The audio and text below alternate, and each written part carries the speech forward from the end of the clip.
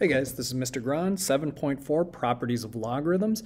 In this video, we'll be expanding and condensing logarithms with the power property, as well as simplifying some logarithmic expressions using inverse properties. All right, so we'll start out with our power property, which is that one. All right, so in this case, our condensed form and our expanded form one isn't really bigger than the other. It's a little easier to tell which one is which in the product and the quotient properties.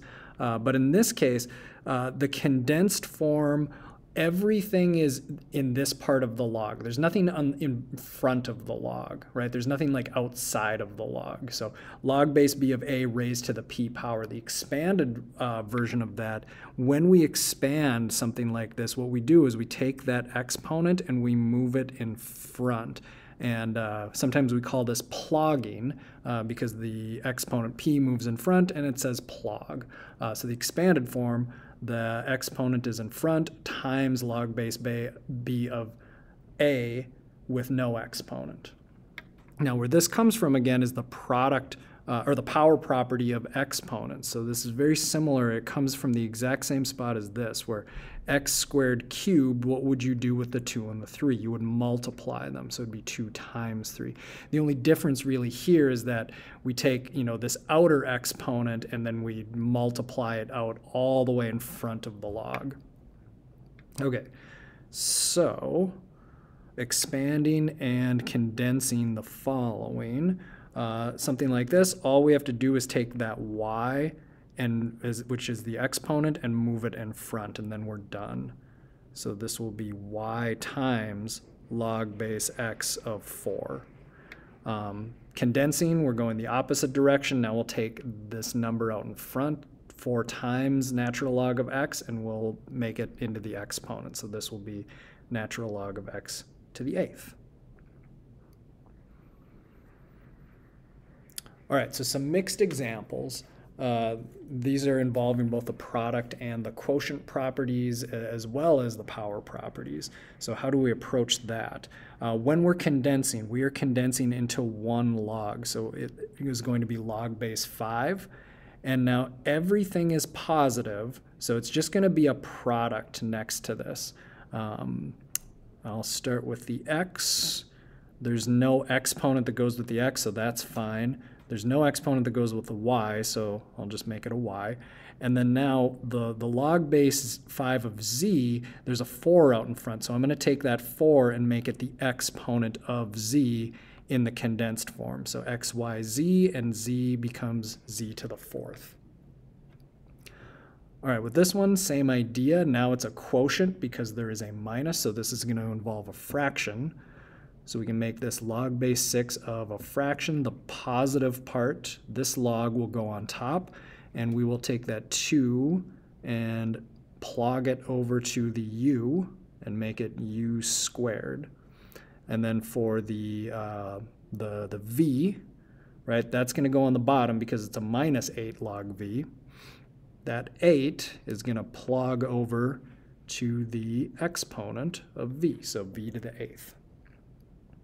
All right, the next one's now expanding. Sometimes I like to do these in 2 steps. You don't necessarily have to, but it can be helpful to do it that way. I've got 2 terms here, an x and a y, so this is going to split into 2 logs. The x to the 6th is going to be the positive one, and then it's going to be minus log base 5 of x to the 5th. Now, after writing it in this form, it's partially expanded. The next thing I'm going to do is just take the exponents and plug them out in front. So that 6 is going to move in front, the 5 is going to move in front, and our final answer is going to be 6 log 5 of x minus 5 log 5 of y. That should be a y, not an x. All right, our next one.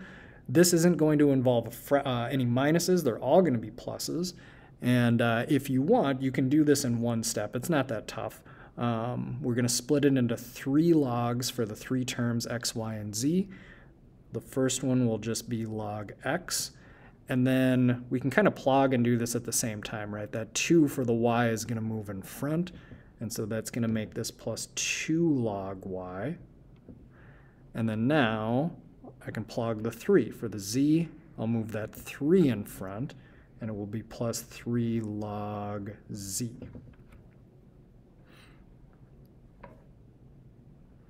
All right, so the very last thing is the inverse properties. And this is just sort of how things cancel with logarithms. So if you have something like this where it's log base b of b to the x, the log b and the b cancel out, and it's just equal to x. It's literally saying what is the power that gets you from b to b to the x? Well, that must be the power of x. The inverse, sort of the inverse of that is over here. If you have b raised to the log base b of x, again, what happens is the b and the log base b cancel out, and you're just left with x. It's literally saying raise b to the power that gets you from b to x, which would result in x. Now that's kind of tough to follow that logic. What's easier to think about is just kind of how things cross out. So log base 7 of 7 cubed, we can cancel the log 7 and the 7, and we are just left with 3 for our answer, the exponent. Then the next one, 10 raised to the log 14. Remember that if log doesn't have a base, its base is 10 automatically. So 10 raised to the log base 10, those cancel out, and we are just left with the 14.